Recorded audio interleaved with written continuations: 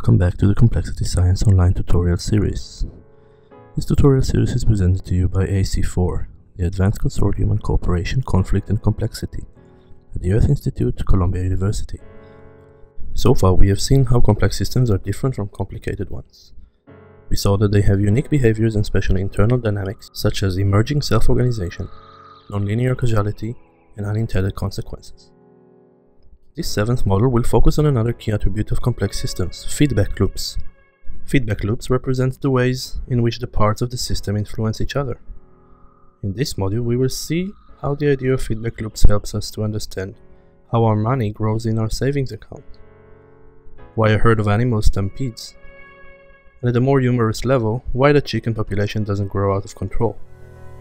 We will then consider a serious social and health issue, obesity, and see how feedback loops helps us understand the obesity problem not as a simple cause and effect problem, but as a complex system with many contributing influences interacting with, reinforcing and balancing each other.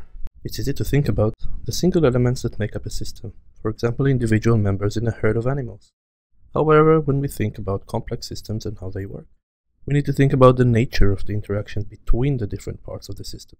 In complex systems, the reciprocal influence between elements of the system is called a feedback loop, an action that has an effect. The effect, in turn, is fed back and influences the original action. This may seem a little confusing, so let's look at how our money grows in a savings account.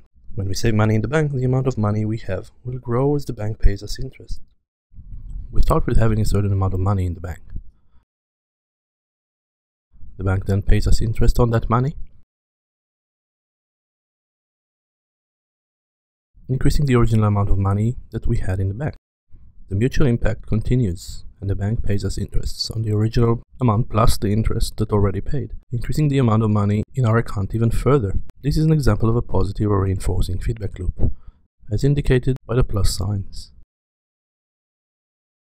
A stampede is another example of positive or reinforcing feedback loop in action. In this case, the diagram of this loop includes a number of running animals and the level of panic in the group.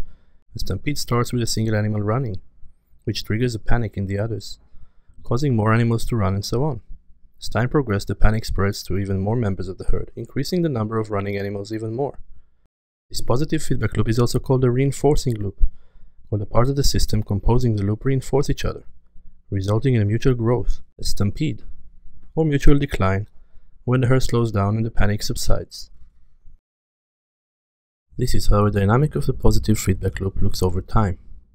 Positive reinforcing feedback loops will increase or decrease the system's behavior faster and faster, in an escalating or declining trend. This dynamic may be familiar to you from Module 5, where we saw the nonlinear behavior of complex systems. These dynamics are also the reason that in some contexts, a reinforcing feedback loop may be referred to as a vicious circle, because it can create a dynamic which is hard to stop, very much like a stampede. A thermostat is an example of a second type of feedback loop that is called negative feedback loop. It is also known as a balancing or inhibiting feedback loop, because an increase in one element triggers a decrease in the other, or vice versa. We start with the temperature of the room and set up a desired target temperature. Then the thermostat detects a gap between the desired temperature and the actual temperature. The thermostat then triggers hot or cold air to be added to the room. When the target temperature is reached and a gap no longer exists, the thermostat turns off the furnace or the air conditioner. The dynamics created by a negative or balancing feedback loops will eventually send the system towards a state of equilibrium, very much like achieving of a desired temperature in a room controlled by a thermostat.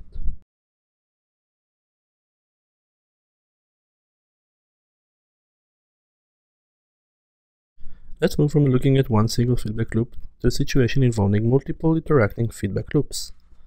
Here is a more dynamic and humorous example, where both a positive and a negative feedback loops are intertwined. We can look at the chicken population trend through the concept of feedback loops. First, on the left side is a positive feedback loop linking the number of chicken with the number of eggs. The dynamic here is that as more chicken lay more eggs hatch, which means that there will be more chicken that will lay even more eggs, increasing the chicken population. However, on the right side of the diagram, a balancing feedback loop is at work.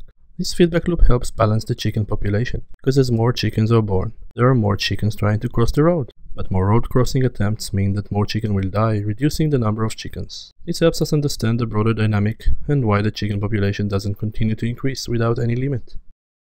For a more serious example, let's look at a system map of factors that influence obesity, created by the UK Government Office for Science. What causes obesity then, and how we can address it? Is obesity caused by the food we eat? Or the policies that govern food industry? Or maybe our sportive way of life, the example we give our children.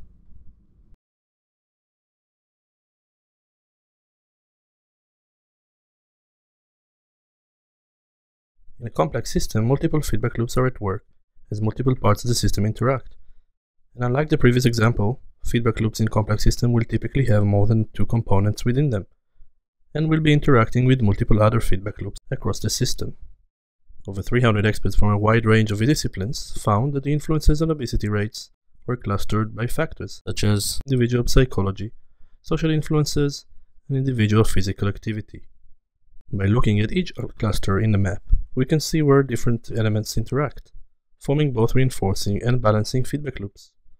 For example, if we just look at one cluster, we can better understand how elements interact with each other in this complex system, and see opportunities to engage in the system to support reduction of obesity. In the cluster titled Individual Physical Activity, we can trace the elements and the nature of their interaction.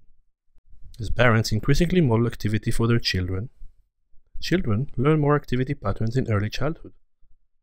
This increases the value of being active and the level of recreational activity, increasing the overall physical activity. Increasing overall activity in turn reinforces and increases the parents' modeling activity for their children, and thus closing the interaction between all of these elements into a positive or reinforcing feedback loop. Recapturing the learning from this model, we can say that feedback loops are what describe the interactions between parts of a complex system. There are positive and negative feedback loops. Any combination and number of them is possible in a complex system. The interactions between the system's elements through feedback loops influences the overall behavior and dynamics of a system over time. These are the online sources that were used to create this module. In the following modules of this series, we will explore more of the unique attributes of complex systems, like attractors, networks, and multi-level hierarchies. These concepts will be easier to grasp now when one has a basic understanding of feedback loop processes. Thank you for watching.